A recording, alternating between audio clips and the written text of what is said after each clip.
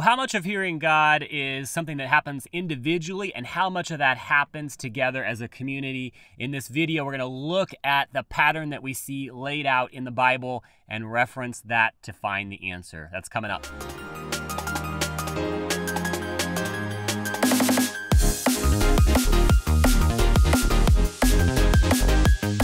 Hey there guys, welcome back to the Multiplying Disciples channel. My name is Mark. It's great to be with you on a channel where we give you simple tips, simple tools, simple principles, and insights to help you multiply disciples, leaders, and churches until there is no place left that hasn't heard. And in this video, I'm going to continue a new series that I'm starting here on understanding spiritual gifts. Began to talk about hearing God's voice as the foundation. We'll continue to talk about that in this video. Would encourage you to check out that last video to begin to understand this context for hearing God's voice. Now, as we dive in, I want to talk about the reality that so much of us, for those of us in a Western context or a Western mindset, which has been exported all around the world, so many of us have got some lens of a Western way of thinking in the way that we think about spiritual gifts in the Bible. It's just part of how we see it, and so we've got to be aware of that so that we can make sure that we are getting back to what the original author's intent was, or exegesis.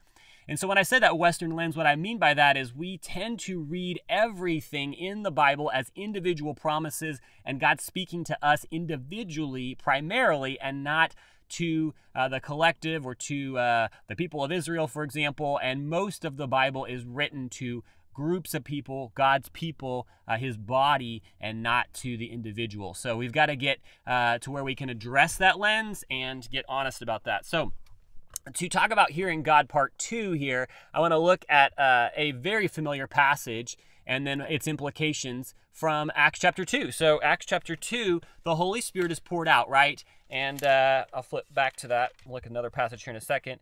And Peter stands up and he brings clarity to this chaos, and he begins to point to Joel 2 as the reference point for what is happening. And so he begins to speak about the fact that this is the Holy Spirit being poured out on all flesh. And he says in Acts 2:17, in the last days, God says, I will pour out my spirit on all flesh. Your sons and your daughters will prophesy. Your young men will see visions. Your old men will dream dreams. I will pour out my spirit in those days, and they will prophesy. So to provide understanding of what's happening, the Holy Spirit's coming and being poured out, and there's all these seemingly hard to understand, crazy things happening. People think they're drunk. What do they do with this? And Peter points to Joel 2 and the fulfillment of God's promise that the Holy Spirit would not simply rest on prophets, priests, and kings, which we see all the way through the Old Testament, but instead on everybody. He's going to pour out his Spirit on everybody. And so in the context here, 3,000 come to faith that day, and the promise is that they would be filled with the gift of the Holy Spirit, beginning there in Acts 2:36 and 37, that as they repent, as they believe that they're going to be filled with the Holy Spirit, them, their children, and all who God would call. So this is significant because that means in this moment, the Holy Spirit is now no longer coming upon specific leaders for a short period of time, but is coming on and in every single believer and follower. Now, I want to fast forward here a couple of chapters and talk about the implications of this, because as you go to Acts chapter 6, we begin to see that as the disciples were increasing, the Hellenistic Jews among them complained that the Hebraic Jews, their widows were being overlooked in the daily distribution of food. So here's what happened. Here's how the church dealt with this. So the 12 gathered all the disciples together and said, it would not be right for us to neglect the ministry of the word of God in order to wait on tables. Brothers and sisters, choose 7 men from among you who are known to be full of the Spirit and wisdom. We will turn this responsibility over to them, and we'll give our attention to prayer and the ministry of the word. Now, why would I bring up this specific passage after reading that Acts 2 passage? Well, Jesus entrusted this movement to the apostles, and it's Peter standing up here. The apostle Peter is standing up, and he's preaching. And it's the apostle Peter here in Acts 6, as they're bringing this concern to the apostles about the neglecting of the widows. So it would make sense for the apostles to say, here's what we're going to do. But instead, they turn to the community. Now, in the Old Testament context, these guys would be the ones that the Holy Spirit's come on. He's using them powerfully. But instead of that being a way of centralizing that power, Peter and the apostles stand up here and say, our job is not to answer this question for you.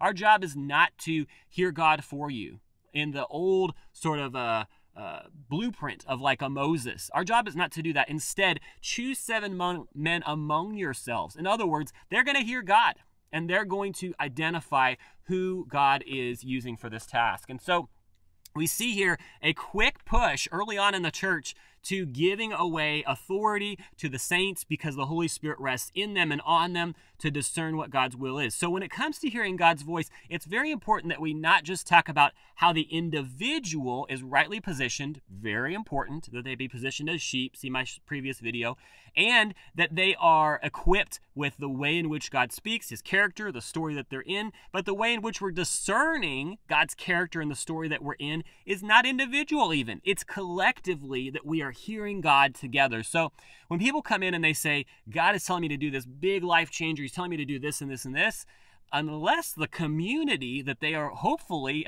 and biblically should be submitted to discerns that that's God's will, then they really need to submit to the community until together they are saying, yes, this is God's will for your life. Now, an example of this in practice in the churches we find in 1 Corinthians 14. Now, the book of 1 Corinthians is about a church that is in a messy place. The whole context here is Paul is writing to this church, and very early on, he's talking about confronting this idea of tribalism. I follow Paul, I follow Apollos, I follow Peter, I follow Christ. And he's like, is Christ divided? What are you doing? And they're all over the place. And some of this comes down to the spiritual gifts and the fact that there's these different gifts rising up. So he begins to talk about in 1 Corinthians 12 to 14, which I'm not going to unpack in this video, but he begins to talk about the way in which spiritual gifts should be understood in the context of the church. And to the point that I want to make in this video today when it comes to hearing God's voice, and this is for you leaders out there as you're wanting to build a culture of hearing God's voice, we find in 1 Corinthians 14, Paul giving some instruction here. And in verse 26 to 33, what then shall we say, brothers and sisters, when you come together, each one of you has a hymn or a word of instruction, a revelation, a tongue, or an interpretation. Everything must be done so that the church may be built up. If anyone speaks in a tongue, 2 or at the most 3 should speak one at a time, and someone must interpret. If there is no interpreter, the speaker should keep quiet in the church and speak to himself and to God. Now here's the key part. 2 or 3 prophets should speak, and the others should weigh carefully what is said. And I think others here is not just implying just the prophets, but the others in the church here. And if a revelation comes to someone who is sitting down, the first speaker should stop. For you can all prophesy, remember Joel 2:28, in turn, so that everyone may be instructed and encouraged. The spirits of prophets are subject to the control of prophets. For God is not a God of disorder, but of peace, as in the congregations of the Lord's people. Now, what's interesting here is Paul is coming into a messy church. Sound familiar? We're back to Acts 2 again. There's this crazy outpouring of the Holy Spirit. It feels like everything's all over the place. He's wanting to bring order to that. And what he points to is what orderly worship looks like. The Holy Spirit, Jesus, the Father, they're not separate. They're one. And so together, this community of Trinity discerns and moves together. So too should the people of God. So he's giving this blueprint from heaven in the book of 1 Corinthians, and now the application here is a community that hears God's voice together, right? And so when you come together, each one come with something to share, be prepared to give, and then as prophecy is shared, or hearing God for other people is the way I would define that, that let others test that. In other words, it's the group together that's going to discern if this is God and the Holy Spirit. Now, to put this together with the first video I made here, identifying the character of God rightly and the story that we're in, the Bible that we are living out today and continuing to add chapters to, not add chapters to the written word of God, but to be the living word, to be the letters written on our hearts, as Paul talks about. To continue to live out that story is to discern that story together, not individually. It's not me coming along being the Pope in my own life and saying, this is what the Bible says. It's together discerning what the Bible says and how that looks in practice. So all that to say, I would encourage you as you are beginning to work out and live out this idea of hearing God's voice, that this is not a solo sport. And to begin to hear God rightly doesn't mean that you've got to understand his character and understand the story, and then he's going to speak to you in dreams, he's going to speak to you in visions, and you're just going to run off and God's going to direct you. Now, we have stories of that throughout history.